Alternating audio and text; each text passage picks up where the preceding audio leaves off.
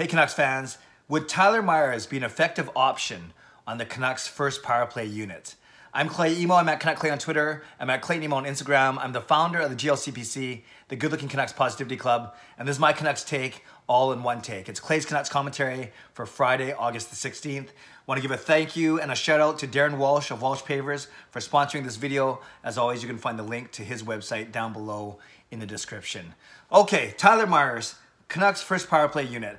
I was inspired by, motivated and inspired by an article that I read by Daniel Wagner of Pass It to Bulis. And he posted this article, I think it was yesterday. It was weird. I actually had a dream about Daniel last night. Not a weird dream, but I think it was because I knew that I was going to talk about this today. Anyways, that's for another vlog. But Daniel talked about the fact that he thinks that Tyler Myers could be a good option, a viable option on the Canucks power play unit, and not just the second power play unit, but the first power play unit overall. And he cited some stats. I won't recite them because I can't remember all of them, but I'll link to his article down below. But check it out. It's a really, really good read. It's not too stats heavy, but there's enough there where you can see that over the past 2 seasons, Tyler Myers actually, one stat that he's leading the league of all defensemen is primary assists on the power play. So that would mean the first assist, whether that's a shot or whether that's a pass for a one-timer, or like I said, a shot that creates a rebound, a pass that creates a one-timer,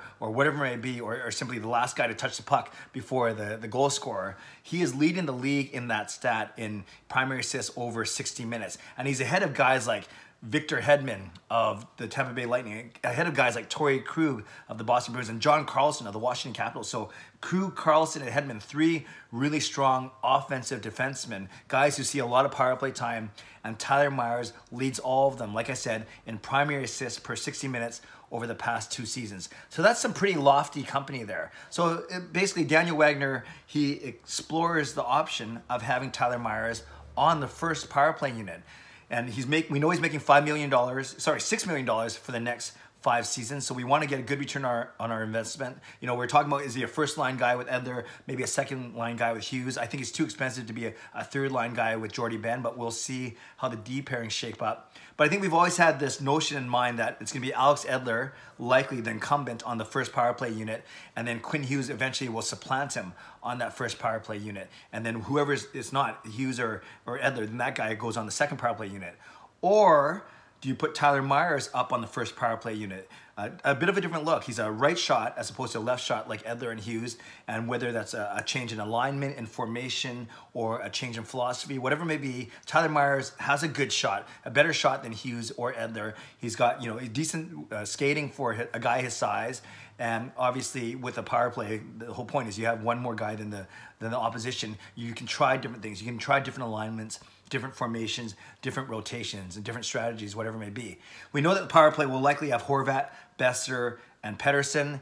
Then is it JT Miller inserted there? Is it Michael Furlan? So different look up top for sure in the front if you have the big 3 of Horvat, I always say Pesser, Horvat, Pettersson, and Besser, and then maybe it's JT Miller. I know Godobin was in there a little bit last year, Sven Baertschi before he got hurt, but maybe it's JT Miller in there. And then what would you do? Who would you put up on the blue line for the first unit? Like I said, Daniel Wagner argues it could be Tyler Myers based on his lofty stat of most primary assists over 60 minutes in the past 2 seasons. So does he deserve a look on the first power play unit? Of course, things are going to change throughout the season, especially if the power play kind of sputters coming out of the gate. So we're going to see different guys up there. There's going to be injuries, there's going to be matchups, everything. And if you don't get on the first power play unit, maybe you get on the second power play unit.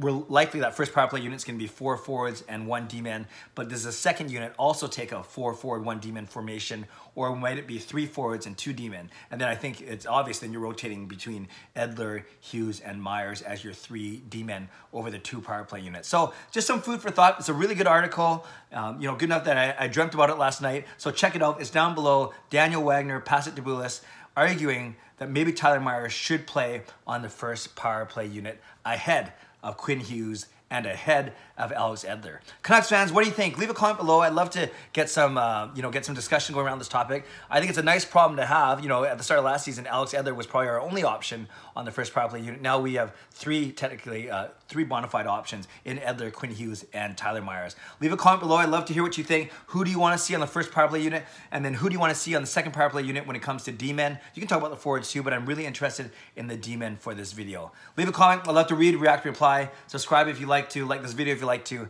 Have a great day. God bless, and go Canucks go.